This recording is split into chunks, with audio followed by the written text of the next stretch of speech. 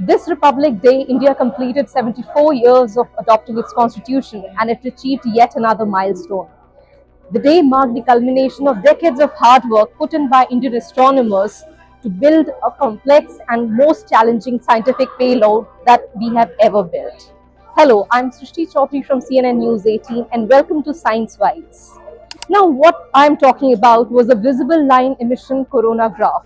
It's a scientific payload developed by scientists from Bengaluru's Indian Institute of Astrophysics for Aditya L1. Aditya L1 is India's first ever mission to study the sun. But more on that later. First, let's explain what this whole mission is all about. Now, Indian scientists have been studying the sun for a very long time. In fact, the image, the logo of this payload carries the image of solar corona that was taken by Indian and British scientists working at the Kodaikanal Solar Observatory almost 100 years ago.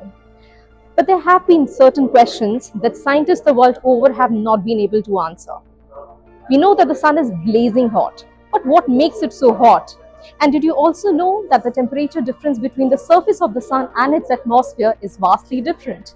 Now, according to the measurements taken by scientists, the temperature on the surface of the sun is about 5,500 degrees Celsius. But on the corona, which is the surface, which is the atmosphere of the sun, it's 1,000,000 degrees hotter.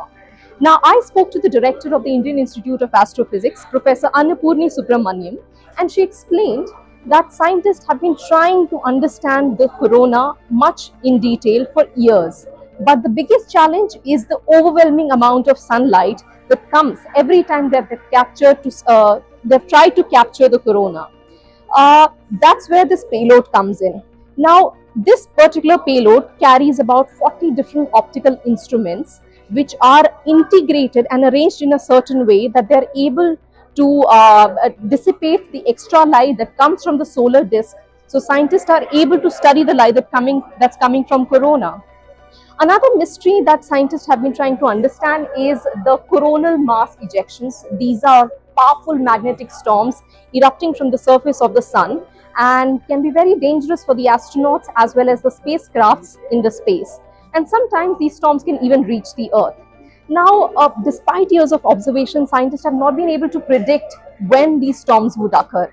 There are no forecasting tools, and this is what they are now trying to understand. Another thing is that this is the closest that any coronagraph would ever come to closest to the sun. If you remember, in 2021, NASA made headlines when the solar Parker probe came closest to the sun that any mission could ever come. During one of its flyby, it went in and out of the sun's atmosphere. With Aditya L1, we are not really trying to touch the sun, and scientists have clearly explained that the most important objective of this mission is to gather the observations and have the closest view of the sun and capture those images. Principal investigator of this particular payload, Professor Raghavendra Prasad, who is from Indian Institute of Astrophysics, explains that this mission is unique. Why? Because no scientific mission has ever tried to achieve the capability that Indian scientists are trying to achieve through Aditya L1 and this particular payload. Apart from this, there are 6 other payloads that will be developed by scientists from various other institutes across India, which will be integrated into the satellite.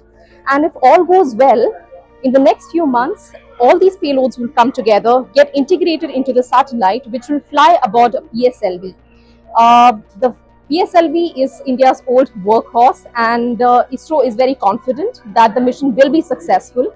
Unlike NASA's solar Parker probe, India's Aditya L1 mission is not going to make a flyby. Rather, it will be precisely stationed in a stable orbit at a point called L1 between Earth and the Sun, from where the satellite can have an unobstructed view of the sun without any eclipse. ISRO chief is particularly confident about the rocket, which is PSLV, which has been particularly designed for this mission. And if all goes well, we could see the rocket take off from Sriharikota this July. It is indeed one of the most complex and technologically challenging scientific payload that India has ever built.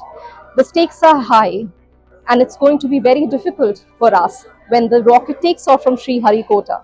But ISRO chief is confident that India's old workhorse will make this mission a successful mission. Stay tuned to CNN News 18 and remain tuned in to get to know the latest updates from the world of science. Thank you.